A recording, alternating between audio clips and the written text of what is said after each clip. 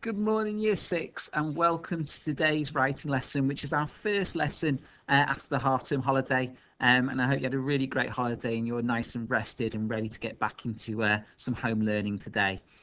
This is a new unit of writing we're starting, and it's a writing to inform unit, because what we're going to be doing is we're going to be writing what's called a non-chronological report.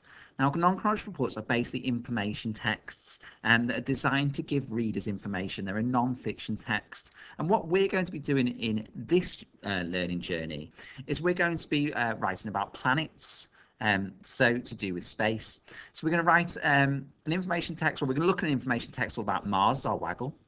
And then we're going to sort of practice our skills and learn how to write non-chronological reports, to write information text by writing one about Earth, okay? And I'll take you through that over the next 3 or 4 lessons.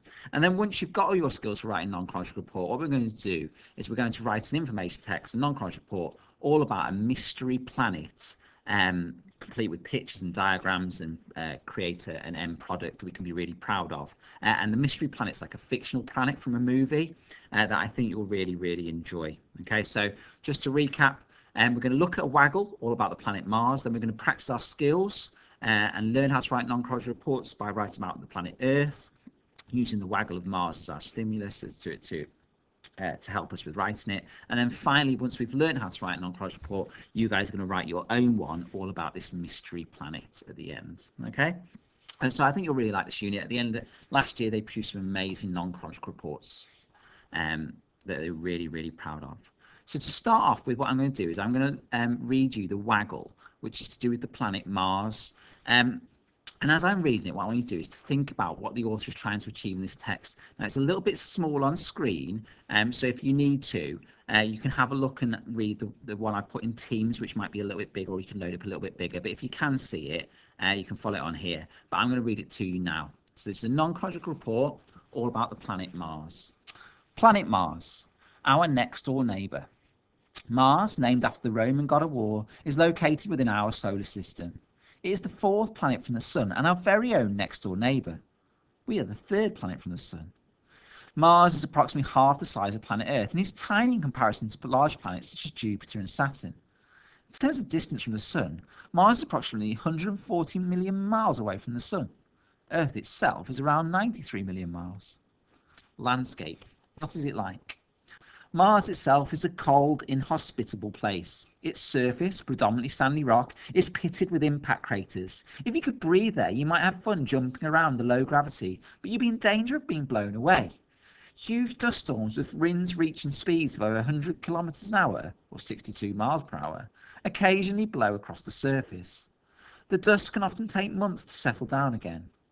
Although the low gravity might help you as you make your way across the rocky desert-like terrain, you won't survive the cold, at least not for most of the year. In the summer, the temperature on Mars' equator can rise to a habitable 30 degrees or 86 degrees Fahrenheit. Most of the time, however, it's much, much lower. In fact, quite incredibly, in the winter, the temperature can fall as low as minus 63 degrees centigrade or minus 81 degrees Fahrenheit at the polar ice caps. The wide-ranging temperature is caused in part by the thin atmosphere, which retains little heat. Why is it red? Mars differs from other planets within the solar system as it appears red from other space. Mars is red because it is covered in a layer of iron-rich dust. The rusty red colour of the planet is caused by just that, iron oxide, also known as rust. Dust in the atmosphere causes Mars to have red skies. Special places. Were it possible to breathe on Mars, there are some specific landmarks you may wish to visit. Polar ice caps. Mars's polar ice caps are made of frozen carbon dioxide, which turns to gas in the summer. When this happens, large gazes of carbon dioxide and dust erupt from the surface. Don't forget your camera. Olympus Mons. Be sure to visit Tharsis, the volcanic plateau in the planet's western hemisphere. Here you will find 3 huge volcanoes, including the Olympic Mons. The biggest volcano in the solar system, it's the biggest volcano in the solar system. It's almost as tall as 3 Mount Everests. Valles Marineris. If you like hiking and think that the Grand Canyon is a bit too crowded, then why not visit the Valles Marineris? Their system of canyons is over 4,000 kilometers, that's 2,500 miles long. So the question there was, what is the author trying to achieve in this text? I'll let you pause the video for a second, have a think to yourself. So hopefully you've done that. So what's the author trying to achieve? Well, hopefully you've established that the aim of this text is to provide people with information. And in this case, it's about the planet Mars. The text is aimed at adults or young teenagers or even children of your age, and uses clear and formal language. Okay. Subheadings are used so that people can go directly to the specific information you need. So it's quite formal all the way through. It's aimed at, it's not done in a childish manner, but children of our age, year 6, year 5, we could access this text and read it, and we would learn about Mars, as could teenagers, as could adults. Okay, so the subheadings, what they're designed to do is means that if you don't want to read all of the text, you can go to specific sections. So if you want to find out why it was read, you can see that in the subheading and you can go there. The bullet points help as well because they show you, you can see the different special places, which ones am I interested in. So that's the idea behind the information text. That's what it's designed to do.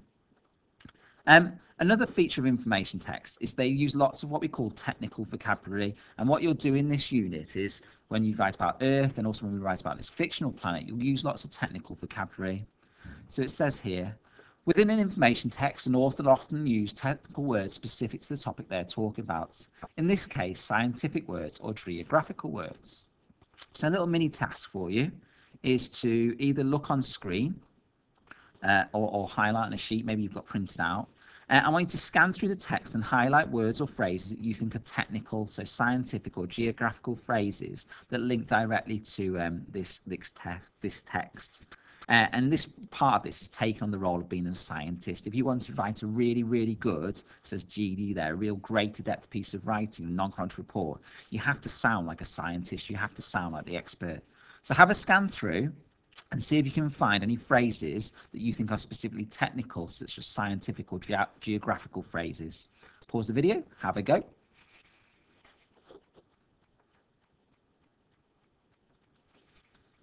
Okay, hopefully you've had a go at that. So I did the same. I had a look through to see if I can find any geographical phrases. Well, even just approximately half the size of planet Earth, that's sort of a phrase linked to the size of it. If you go a bit further down, it actually mentions its surface, predominantly sandy rock, is pitted with impact craters.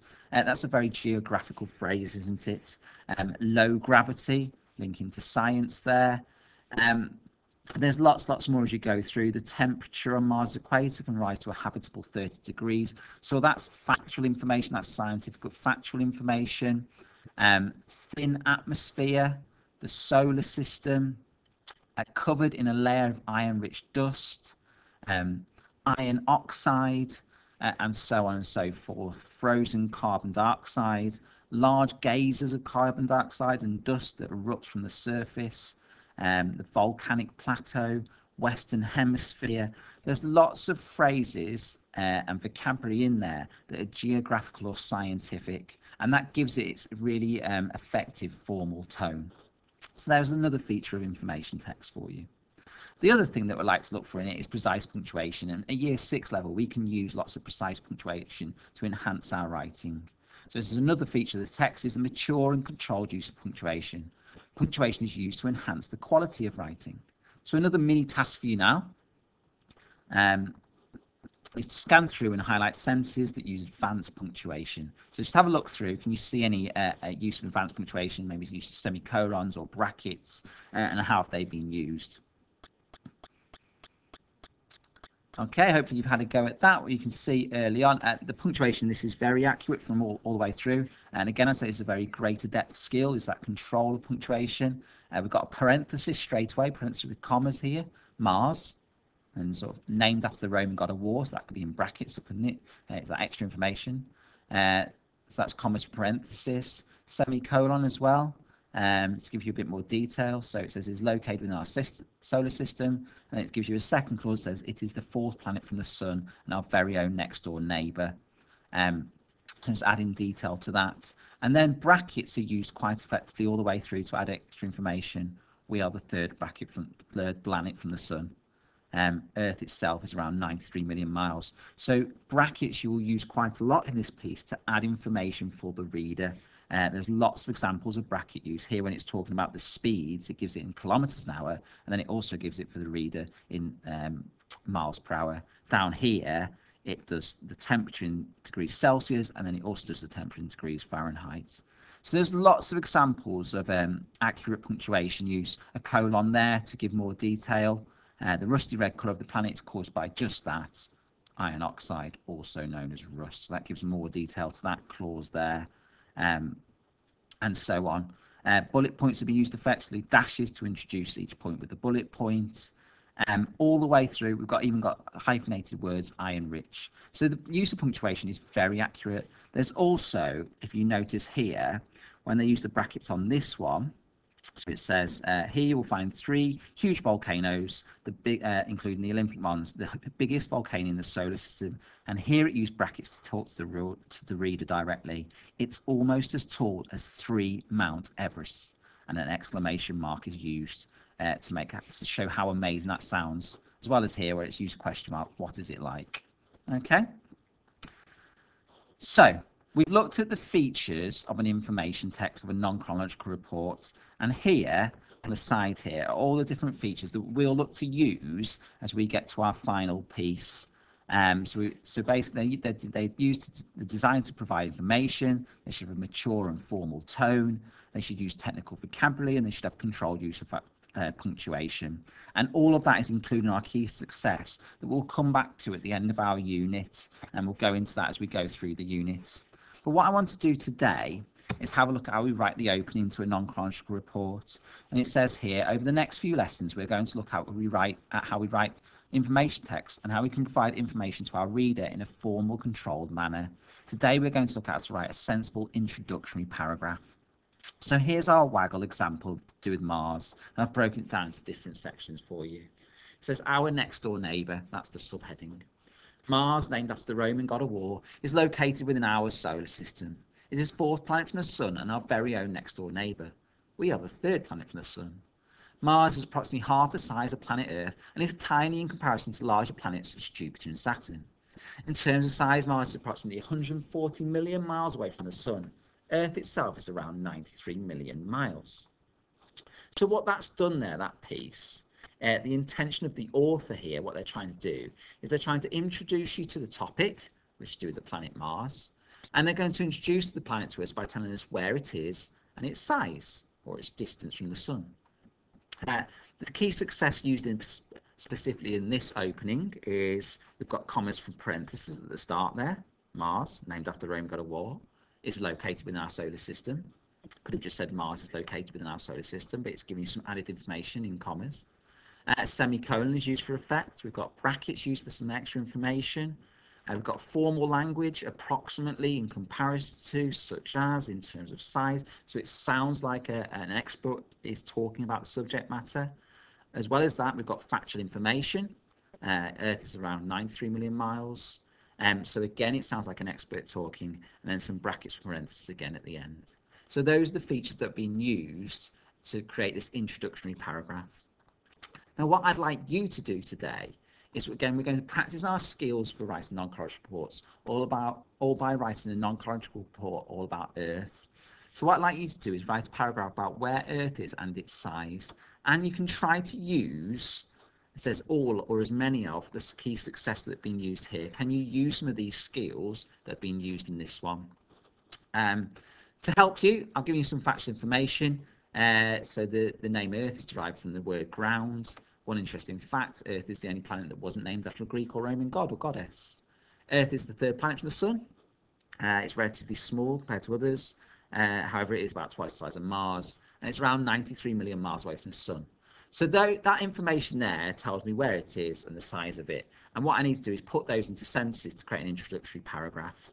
Now, I've put all of this into the scaffold sheet because that's everything you need. That's what a waggle looks like. There was some of the key success that have been used. And here's your task as well as some facts. Now, you might have extra facts, or you might search on Google for extra facts to make your introduction quite interesting and different from the one that I'm doing on screen. I'll come on to the stretch in a minute. So I'm just going to model to you an example of this. So I would start with the title, Planet Earth. That's my heading. Make sure that's underlined. And then I'm going to do a subheading. And now the one on the waggle said, our next door neighbour. I'm going to put Earth, our planet, because that links to our planet. That's what it is. All right, so that's my subheading, my introductory paragraph. Now what I'm going to do is I need to explain where Earth is and its size and give an introduction to the reader. So I'd look back at my waggle example to use that as an idea. So it talks about it being located within our solar system, fourth planet from the sun, very own next door neighbour. And I could use that as a bit of a scaffold if I want to, or I can write it in my own way. I've got some key facts here I can use. Again, you can get extra facts off the internet and use those if you've got more information. I'm going to write this. Earth. Now I'm going to use brackets parenthesis. Earth, our very own habitable planet. There you go, some technical language there. Habitable planet is located within our own solar system. Now I'm going to use a semicolon like it does on the first line of this one to add some more information. And I know it is the third planet from the sun, and neighbours, actually I'm going to change that, third planet from the sun, neighbouring Venus, which is the second planet. That's actually a relative clause there, which is the second planet, and Mars, which is the third planet. So I'm just going to check that back. Earth, our very own habitable planet, is located within our solar system. It's the third planet of the sun, neighbouring Venus, which is the second planet, and Mars, which is the third planet. I'm actually going to do dashed parentheses there, so I've got a good variety of punctuation. Okay.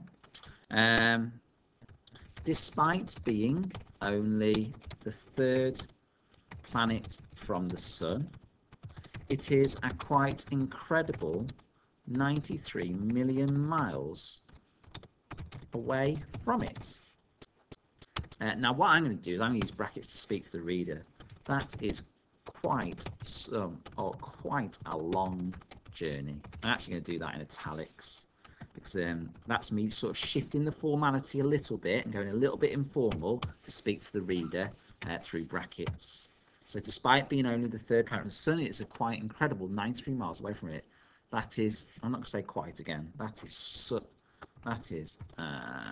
truly, can I change the word long? Truly lengthy journey. There you go, using synonyms. Now I'm going to look back at my information I've got here. Again, I don't want you just to write out this information into sentences. You've got to put it into your own words, make it sound different to this. I'm just giving you some facts here, but it's got to be your own sort of introduction. And again, when you do your one, obviously you're seeing my model version. Try and make your one different to mine. Okay, but I'm going to talk about the name because I think it's quite interesting, the fact that most planets have a name that comes from a Roman god or goddess, but this one doesn't.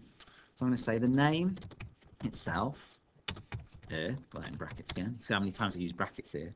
The name itself, Earth, is derived from the word, the word was ground. I'll put that in a little inverted comma there. Word for ground, which is interesting because I'm going to say unlike I'm going to put dashed for parenthesis, unlike many other planets, dash, Earth is not named after a Greek, or sorry, a Roman god or goddess. A Greek or Roman god or goddess. Comma, such as Mars. There you go.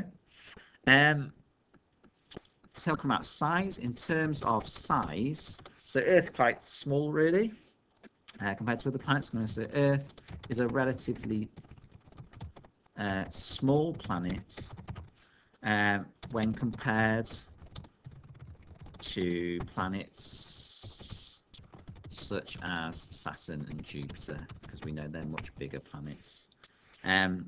Semicolon. In fact, it is over.